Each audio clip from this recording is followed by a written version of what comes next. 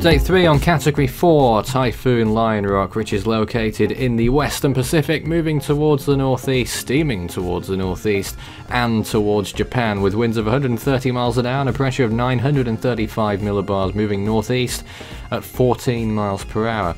Position 28.7 north, 139.1 east at the latest time, 2 PM UTC, August 28th. The storm's expected, as you can see, to curve towards the north and then affect the northern part and the eastern coast of Honshu in Japan, Tokyo northwards, as a typhoon. It's likely that the storm will make landfall there.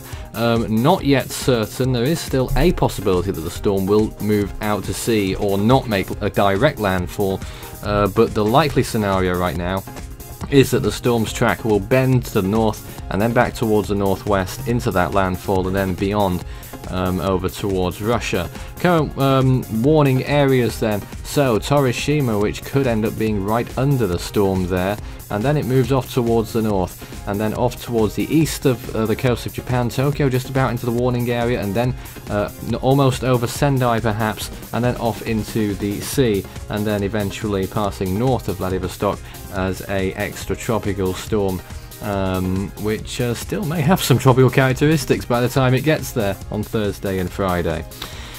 So the main threat though is with Japan, of course, and the sea surface temperatures will demonstrate to you what the situation is. Just south of Tokyo, 28°C waters still exist there, and 26° waters extending even further north than that. So there is that distinct possibility that the storm could affect that area significantly, but a direct landfall over Tokyo looking like a very small possibility. It's not going to be Vera.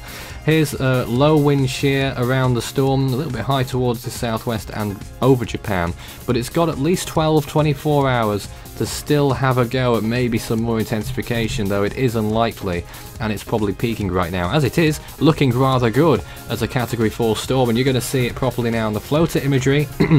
Here it is. And if you saw the early updates on this storm, you can see how it's completely transformed from a very small cyclone to a very large one, as we've expected, and looking very good indeed. Maybe some annular characteristics, certainly the donut shape around the eye wall, which is obviously a sign of a strong cyclone, and the banding around the southern side looking very extreme in those late frames, and luckily no one is to the south of the storm, or indeed anywhere near the storm right now, apart from some of those Japanese islands, and they'll be having a rough ride over the next 24-48 hours. There's the storm on the latest infrared image in relation to Japan, not really affecting Japan yet, but that situation may change in the coming days, obviously.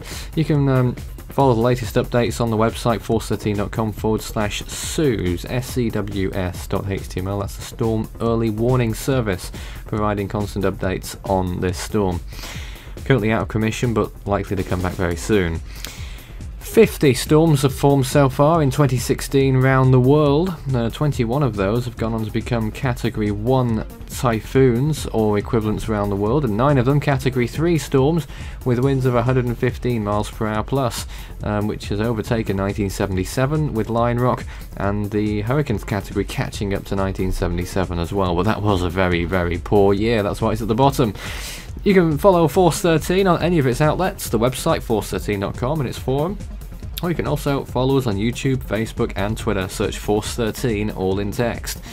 Or you can add Fool13 on Skype for tropical weather chat at any time. That's FOOL13. The next update on Lionrock will follow probably tomorrow, with many updates on the other storms around the world coming up soon. That's all for now.